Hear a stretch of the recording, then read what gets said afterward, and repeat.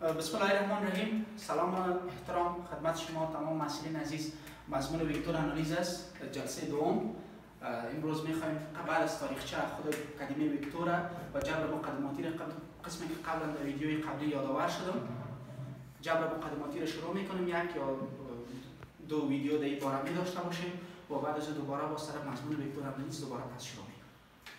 خود وکتور از نظر هندسه گفتم که ما از سه دیدگاه به وکتور داخل بشیم. اولی که برای تشریح مضامین اساسی و مفاهیم اساسی و کانسپت ها ما از روش هندسی استفاده میکنیم. در روش هندسی قسمی که قبلا یادآور شدم، روش هندسی وکتور تعریف کردیم. گفتیم وکتور قطع خط جهتدار است، قطع خطی که دارای جهت باشه او رو به نام وکتور یاد میکنیم. یعنی در الجبر در مضمون ها ما هر چیزی که دارای جهت باشه ما او رو دارای وکتور یاد میکنیم. این قسمت به نام مبدای وکتور و این قسمت به نام طول وکتور یا قیمت مطلقه وکتور یا نام دیگه داره به نام نرم وکتور یاد میشه. و این قسمت دیگه به نام جهت وکتور پیکان، همون قسمت جهت وکتور نشان میده. من بعد از این در نگاه هندسی وکتور قطع خطی است که دارای مبدا و جهت باشه و این اون قسمت میشه طول وکتور. قبلا به این یادآور شد. بالای وکتورها در ریاضی ما زیادتر سر مفاهیم موضوع ما میچرخه.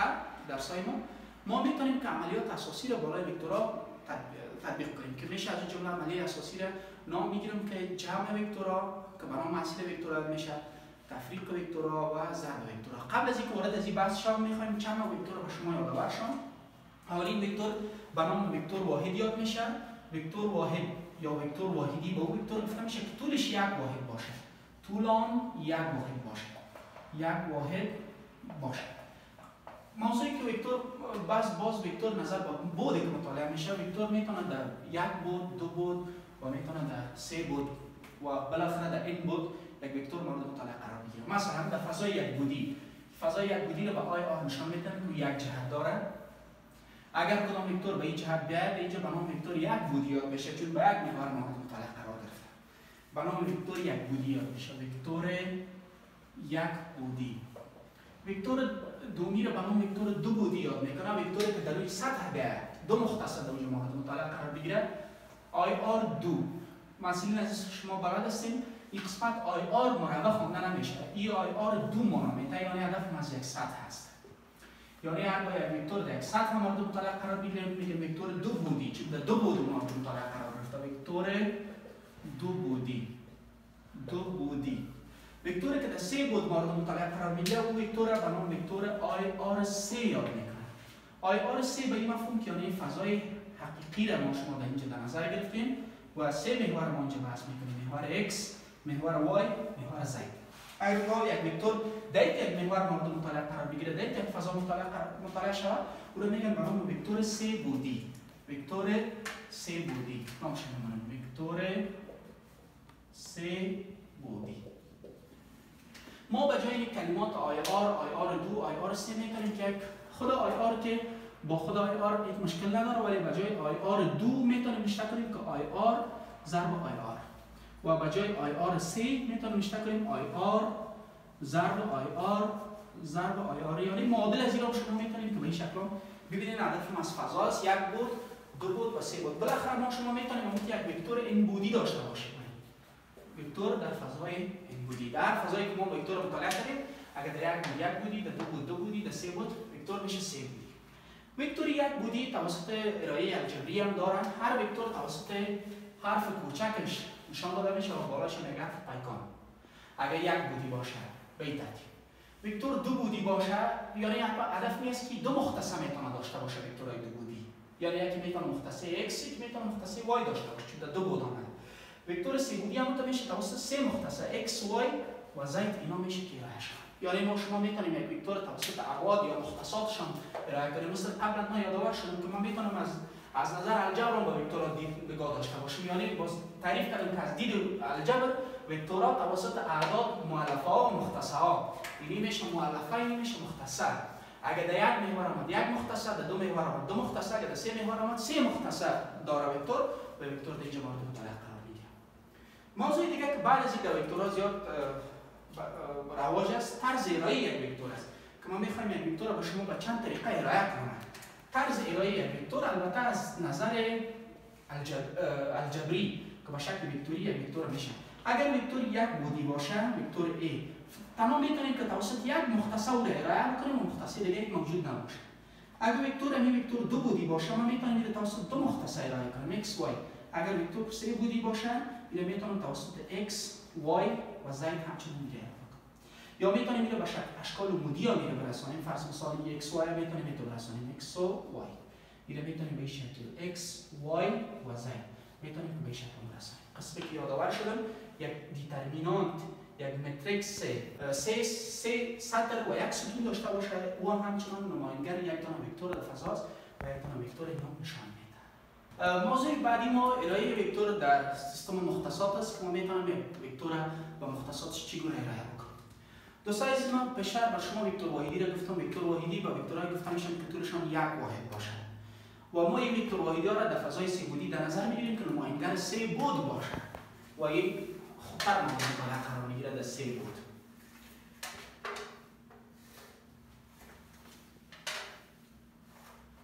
سه محور در نظر گرفتیم، یعنی هدف این است که سیستم کمیات وضعی را در نظر گرفتیم، کمیات وضعی فضایی را در نظر گرفتیم. سه محور دارم.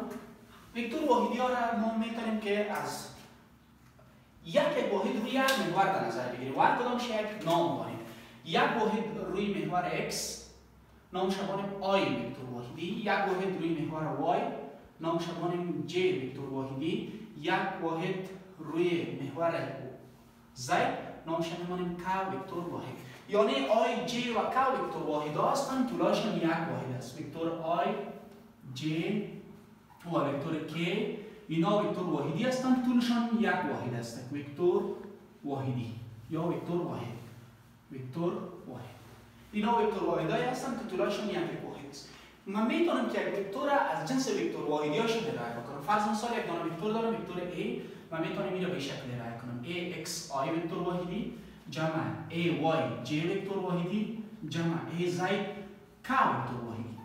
AX AY AZ مختصات روی سه محور XYZ، I وکتور واحد روی محور XJ وکتور واحد روی محور Y و کم وکتور واحد روی محور Z. یعنی من میتونم که وکتور از جنس مرکبایشان به شکل ارائه بکنم. یعنی نشته کنم وکتور A مساوی به AXI. حالا اگر این وکتور یکی از مختصاتش کم باشه، خب چون سه مختصر ارائه کردن وکتور سه بودی. اگر یک مختصر کم باشه، وکتور برام وکتور دو بودی یاد میشه.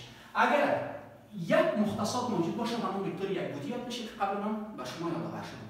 وکتور گفتم وکتور یک بودی، سه بودی که از جنس وکتور واحدی‌هاش نمیشه.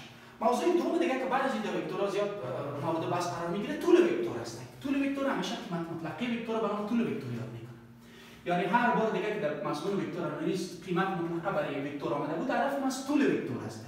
طول وکتور که چگونه محاسبه میشه، ان شاء الله بر شما درس موندگی میرسه و ببینیم که وکتورها چگونه والا یکی دیگه محاسبه میشه.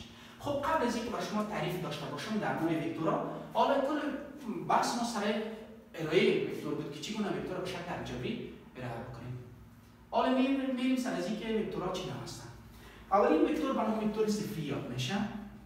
وکتور صفری. وکتور صفری به او وکتور گفته میشه که آغاز و انجامش عین نقطه باشه. وکتور صفری به وکتور گفته میشه که آغاز و انجامش عین نقطه باشه. خب صفر. باز در سرش اگرامی چیزی که ویژگی داره جهت نداره. وکتور صفری جهت نداره. وکتور صفری دارای بنام جهت نیست. آغاز و انجام وکتور یک جای باشه. در اصل نمو خود صفر که ما شما در ریاضی عادی برام صفر یاد میگیریم، در انالیز وکتوری برام صفر وکتور یاد میشه. موضوع دوم دیگه برام وکتورهای مساوی یاد میشه. وکتورهای مساوی. وکتورهای مساوی به او دو وکتور گفته میشه که طولشان مساوی باشه. وکتور A طولشان با وکتور B زمان مساوی است که طول وکتور A با طول وکتور B همچنان مساوی باشه. طول وکتور که طول وکتور. شرط دومی که وکتورها هم جهت باشن. هم جهت باشن. بعد یاد میگیریم وکتورها کولینیر باشن. وکتور کولینیر باشن. در توضیح میدیم ان شاء الله کولینیر چه رقم وکتور رو برام کولینیر یاد میکنه، باز برای شما توضیح میدیم. دومین نوع وکتورها رو ما برام وکتورهای متضاد یاد میکنیم. وکتورهای متضاد. وکتورهای متضاد. وکتورهای متضاد با او وکتور گفته میشه که طولهایشان مساوی باشن ولی جهتهایشان دیگه فرق کنن. طول وکتور A با طول وکتور B مساوی باشه ولی جهت تفاوت داشته باشه. تفاوت جهت باشه. مقدار مساوی، طول وکتور A با طول وکتور B مساوی باشه ولی جهت فرق کنه. خلاف جهت باشه. خلاف جهت باشه. این رقم وکتورها رو به نام وکتورهای متضادیت میکنن. وکتور حامل چی رقم وکتور میگه؟ وکتور حامل با او وکتور حامل به او خط گفته میشه که وکتور خط مستقیمی که وکتور بر روی آن قرار گرفته اینو میگن وکتور حامل. مثلا بر روی این خط این وکتور A واقع شده اینو میگن به نام وکتور حامل. بس دوم مسئله وکتور است. ما قبلا هم یادآور شدیم که سه عملیات بالای وکتورها قابل تطبیق است: جمع وکتورها، تفریق وکتورها و ضرب وکتورها که هر کدامش به شما اینجا به شکل فشرده یادآور میشیم. چون بحث مقدماتی جبر وکتوری از دوستای عزیز حتما در جبر یا شما زیادتر تجربه میشه است و مضمون ما وکتور انالیز است. ولی به خاطر که وکتور انالیز درک بهتر خوبتر داشته باشیم جبر مقدماتی پیش نیاز به این مضمون حساب میشه. مسئله وکتورها هدف از جمع وکتورهاست که دو وکتور چه قسم باید دیگه جمع بشن. به خاطر که دو وکتور جمع کنیم دو روش پیشرو به خاطر جمع وکتورها داریم. یک روش هندسی، دو روش الجبری. در روش هندسی ما شما معمولا طریقه مثلثی و طریقه متوازی الاضلاع میتونیم که وکتورها رو که دیگه جمع کنیم. روش الجبری از نامش پیداست حتما به خاطر جمع وکتورها ما فرمولا باز می داشته باشیم. به توسط فرمولای الجبری میشه وکتورها رو مقدارش جمع کنیم ولی اینجا معمولا فرمت ها اشکال ظاهری داریم جمع میکنیم در روش هندسی. یعنی به خاطر مسئله دو روش هندسی روش الجبری. در روش هندسی دو طریقه است: طریقه مثلثی، طریقه متوازی الاضلاع. اگر ما بخوایم که دو یا چندین وکتور به طریقه مثلثی جمع کنم باید آغاز یک وکتور با انجام وکتور دیگه وصل بسازم.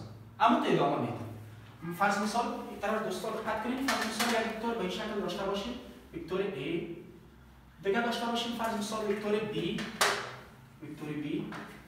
وکتور را آغاز یک وکتور با انجام دیگه وکتور وصل بسازیم. آغاز یک وکتور فرض مثال موازی با خود وکتور A یک وکتور انتقال میتونم موازی با خود وکتور A و در اینجا آغاز وکتور B را با انجام وکتور A بیارم یا میشه وکتور B. بعد آغاز وکتور A را با انجام وکتور B وصل میسازم که در اصل این مسئله وکتورها را من ارائه میکنم. این میشه وکتور A جمع وکتور B. در اصل محصلهشان میشه resultant وکتور محصله A با B. اگر به این طریقه سه وکتور داشته باشیم، چهار وکتور، آغاز یکی با انجام دیگه، آغاز یکی با انجام دیگه، آغاز یکی با انجام دیگه وصل و بالاخره وکتور محصله را دریافت میکنیم. طریق دوم طریقه متوازی الاضلاع. در طریقه متوازی الاضلاع آغاز دو وکتور با یکی دیگه یک جای میکنیم، یک دانه متوازی الاضلاع میسازیم. قطر بزرگ متوازی الاضلاع مسئله وکتورها رو برمان میده. فرض مثال یک دانه وکتور داشته باشیم، وکتور فرض وکتور A به این شکل، وکتور A به این شکل داره. فرض مثال وکتور B اینا رو میخوایم که به شکل متوازی الاضلاع جمع کنیم. بعدا اردو انجام‌ها را، اردو آغاز وکتورها رو میگیم که دیگه وصل میسازیم، موازی با خودشان به نظر میگیریم. وکتور A وکتور B را موازی با خودشان میاریم انتقال میکنیم.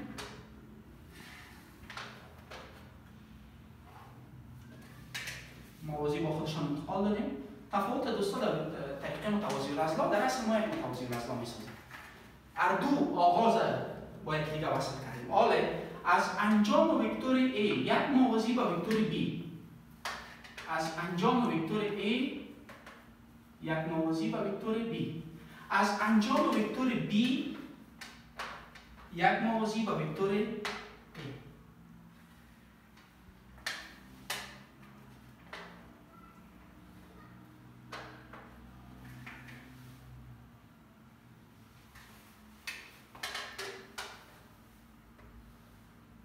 بعدا نقطه تقاطع از اونا را همراه مقدار وکتورها وصل میسازیم.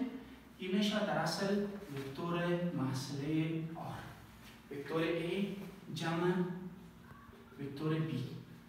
خب دوستا اگر سه وکتور داشته باشیم چگونه مسئلهشان پیدا میکنیم؟ طریقش بیان میکنم. دو وکتور اول جمع میکنیم، بعد از اون مسئله دو وکتور با وکتور C و B وصل میسازیم، میشه مسئله وکتور A جمع B جمع C به این ترتیب اگر وکتورها 4 دانه باشه. فرق تکرار میکنم، وکتور A رو با B فرض مثال اگر وکتورها زیاد باشه میبینیم وکتور که زیاد شد دو تا را جمع میکنیم، مسئله دو تا اولی را با سومی باز به شکل متوازی الاضلاع در نظر میگیریم. هر متوازی الاضلاع دو قطر داره. هر قدر زاویه بین دو وکتور بزرگ باشه، یعنی زاویه تیتا، زاویه بین دو وکتور بزرگتر شده بره، مسئله کوچک میشه. زاویه تیتا بزرگ شود، مسئله کوچک میشه. معکوس هم متناسب است. و از سرچپش تیتا کوچک شود، مسئله بزرگ میشه. و این مفهوم که هر قدر زاویه بین دو وکتور بزرگ باشه، مسئله کوچک است. هر قدر زاویه بین دو وکتور کوچک باشه، مسئله با هم تناسب بزرگ است. یک بار میخوایم که یادآور شویم موضوعی که در بین زاویه دو وکتور، هرگاه در اصل جمع وکتورها دو وکتور جمع کنیم زاویه تیتا کوچکتر از 90 درجه باشه، قطر بزرگ اصل جمع، قطر کوچک اصل تفریق. اگر زاویه بین دو وکتور بزرگتر از 90 درجه شود، که این زاویه بزرگ از 90 درجه است، قطر کوچک اصل جمع، قطر بزرگ اصل تفریق وکتورها را نشان میده.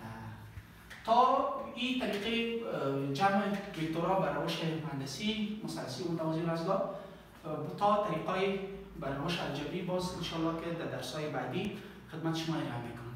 تشکر از اینکه با ما بودیم، به خاطر از اینکه هرچی بیشتر درس‌ها را به شکل کامل ببینیم، چینل یوتیوب استاد قبلای درویش سرچ کنین، ببینین، سابسکرایب کنین. ویدیوهای ریاضی به شکل تجربی انشاءالله در آینده ها از الف تا یا ریاضی موجود است، تا سطح لیسانس انشاءالله که بر شما توضیح و تشریح میشه. مشکل باشه حتما در کامنت بانید، بر شما حل میکنم. خداحافظ.